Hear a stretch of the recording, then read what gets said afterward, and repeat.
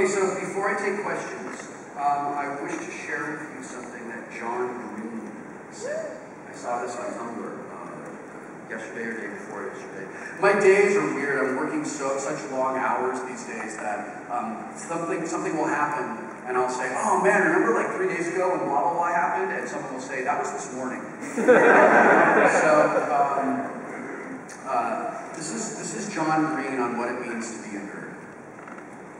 Saying I notice you're a nerd is like saying, hey, I notice that you'd rather be intelligent than stupid, that you'd rather be thoughtful than vapid, that you believe that there are things that matter more than the arrest record of Lindsay Lohan.